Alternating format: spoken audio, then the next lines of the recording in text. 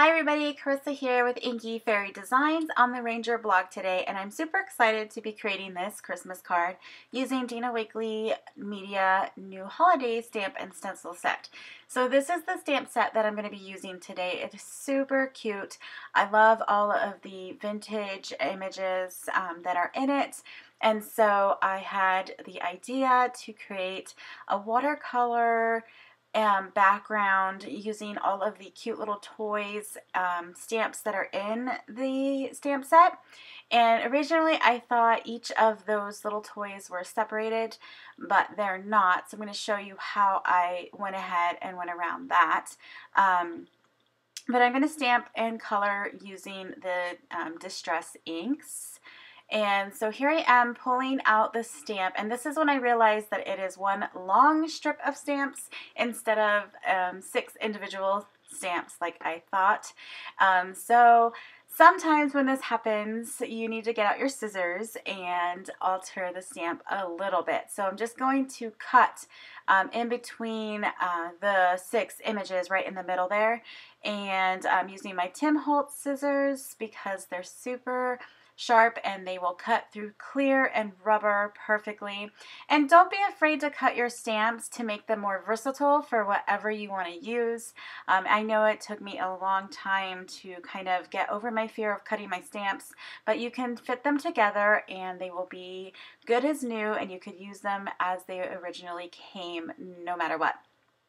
So now I'm stamping on watercolor paper, and I'm using archival ink in sepia because I wanted to keep with that kind of vintage style.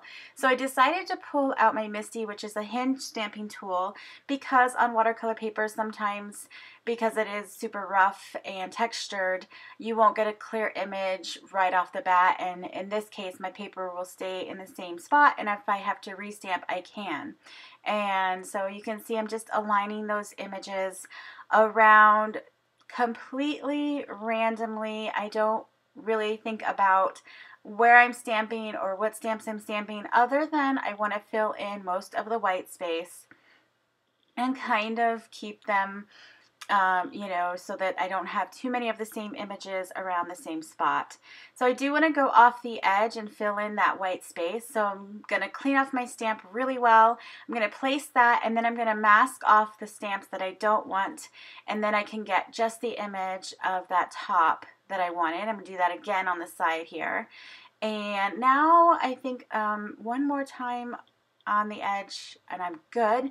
Now I'm going to stamp on the frame that comes in this stamp set. Now I stamped the frame, but I end up not using it in my project, but I wanted to show you, you know, this is kind of the process that happens. Sometimes you have an idea in mind and it doesn't go completely as planned, and it changes along the way, but that's totally what is awesome about being creative, is that you can do that. So I'm stamping the Santa image in the same sepia color, keeping it kind of cohesive.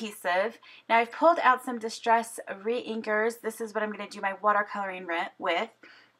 I pulled out Aged Mahogany, Crushed Olive, Stormy Sky, Spun Sugar, and Tattered Rose.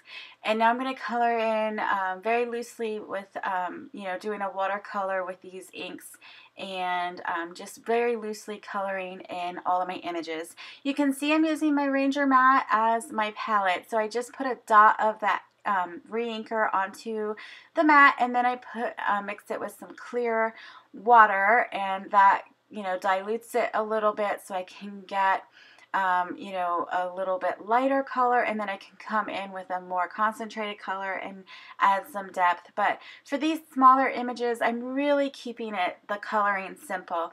My intention for this card is to keep it really, really simple so that it could be produced and mass produced very easily. So, you know, I could make 5 or 10 of these, and then I have a bunch of Christmas cards to send out, because I don't like to send out the same ones. I like to have a few different designs, and this one is great because I can do all of the stamping all at once, and then I can sit and relax, watch a movie, and watercolor all of my images all at the same time. So it's really easy to do. So I pulled in another color, the Scattered Straw, for my drum set. I needed like another color there, so that's what I used for that. And now I'm just adding a little bit more depth to some of the images with a more concentrated color. But that's the beauty of watercolor. It is super forgiving and relaxing, and I love the variances that you can get. So now I'm going to color in this adorable little Santa. I'm doing a little bit of a different technique. I put down some clean water on my image first and then brought in the colors so that it kind of blends and moves on its own better. I did bring in tea dye to color in the skin. It's a great skin tone for watercoloring.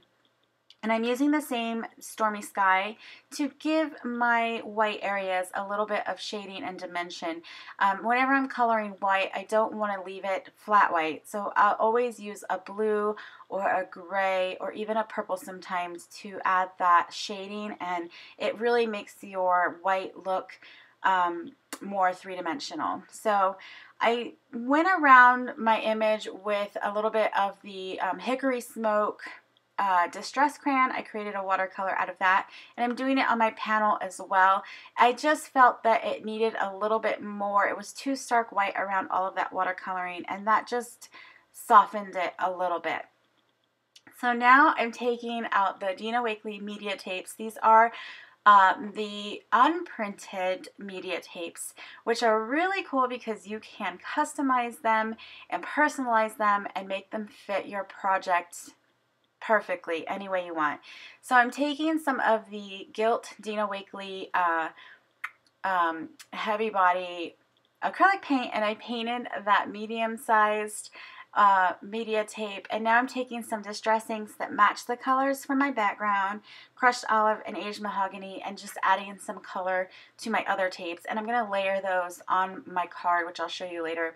But I love that you can use distress inks, you can use paint, you could use the Dilutions paints, you can stencil on them and stamp on them. They are so versatile, these unprinted media tapes. So now I'm taking my Happy Christmas sentiment from that same stamp set, and I'm stamping it in Archival Ink Black, and I'm doing it twice because I wasn't sure about the placement, and it just kind of, you know, makes it kind of like your own printed tape. So there's the frame, and it ended up being way too big for my card. It covered up too much of the images on the back. It was too busy. So I cut out the little Santa face, and now I am going to layer my media tapes and create kind of like a little border to place my Santa. I'm going to take my sentiment media tape and put that on the top. So I've got my Happy Christmas sentiment right there, and I'm really happy with the way that placement is working out for my card.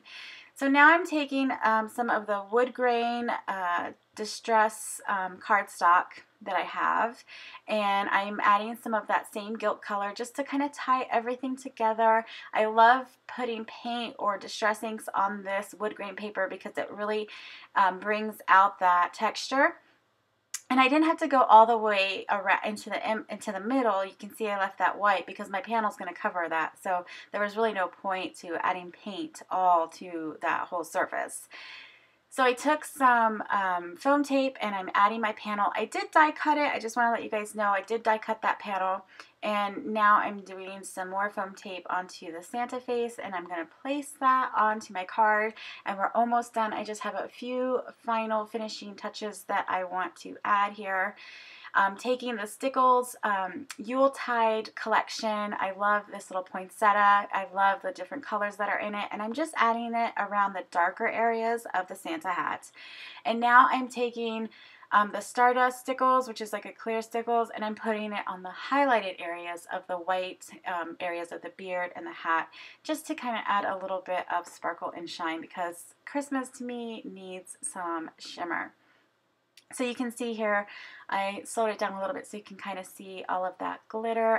So now my card is done. I hope you guys enjoyed this video. I absolutely adore this stamp set. It is so much fun to color, and I think it makes really great Christmas cards, but could be used in so many other ways as well. Thank you, Ranger, for inviting me back to your blog to create today. And everybody else, thank you guys so much for watching, and I hope you guys have a great day. Bye.